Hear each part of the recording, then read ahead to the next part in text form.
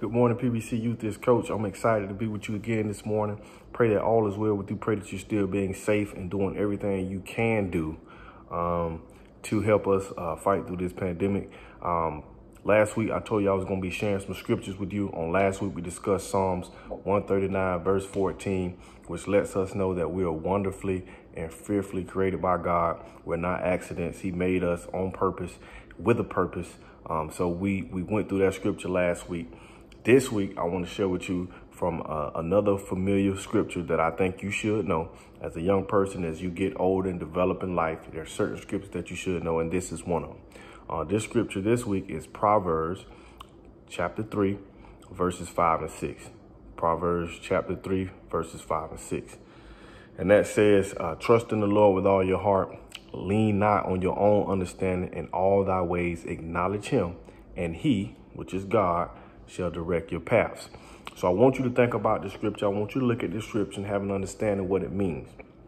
The first thing it says is very important. It says to trust. Trust in the Lord. Now, when I have trust in something, it's a firm belief. It's a solid belief in something that cannot be shaken. So it says to trust in the Lord. I want you to understand it's important that we trust in the Lord, because it's very tempting to trust in other things, like our talent, our gifts, popularity, money, materialistic things like clothes and shoes and cars and houses. Oftentimes we put our trust in them, but the verse tells us to put our trust in the Lord. And then after that, it says, and lean not on your own understanding. We can't do things the way we want to, because sometimes we want to do things the easy way. We want to do things the fast way. And let's just be honest, we do things the wrong way a lot of times. So we don't lean on our own understanding. We trust in the Lord, and we build that trust in the Lord by reading his word, what we're doing. So you have to trust in the Lord and lean not on your own understanding. And then it says, in all thy ways acknowledge him.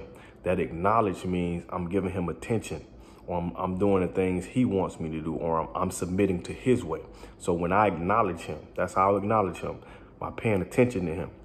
When someone calls your name, you answer them. That's acknowledging them. That's not ignoring. The opposite of acknowledging is ignoring. So we don't want to ignore God. We want to acknowledge him in the things that we do. It's easy. In our day-to-day things, we can acknowledge God. You can acknowledge God just around the house. You can acknowledge God when you're in school, when we go back to school. You can acknowledge God while you're playing sports. Lord, you can pray before you take a test. You can pray before you play in sports. You can pray before you do your dance recital. That's acknowledging God. And in return, the scripture says he will direct your paths. I don't know about you, but I won't want anybody else directing my path but God. So it's important that we understand that it's a relationship with God. We have to play our part.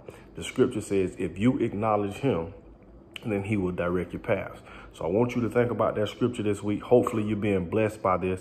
But Proverbs 3, 5, and 6, it says to trust in the Lord with all your heart and lean not on your own understanding. In all your ways acknowledge him, and he'll direct your path. I want you to be blessed this week. I want you to continue to grow and to continue to develop into the young women and men that God has created you to be. Have a great week. Thank you.